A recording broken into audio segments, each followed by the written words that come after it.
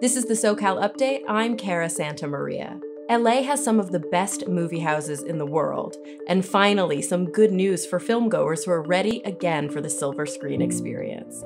It's Tuesday, May 4th.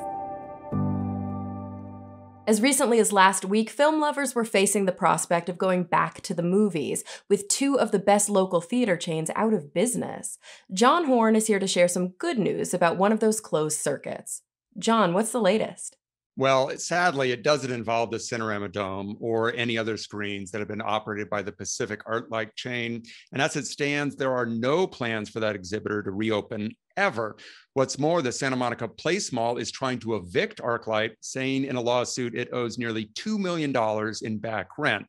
But the Alamo Drafthouse, a Texas-based chain that opened a swank new multiplex in downtown LA just 2 years ago, says it will be back in business on May 28th. And that's just a few weeks after declaring bankruptcy.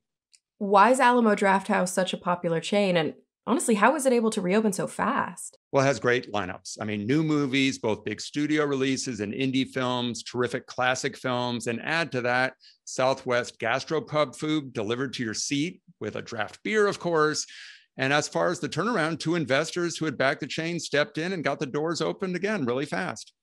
So coming back to the eviction at the Santa Monica Mall, how important are ArcLight and Pacific theaters to shopping venues? Well, think about this. The theaters inside the Grove and the Americana malls used to draw a lot of guests to those outdoor shopping centers. A lot of people stuck around to shop or eat.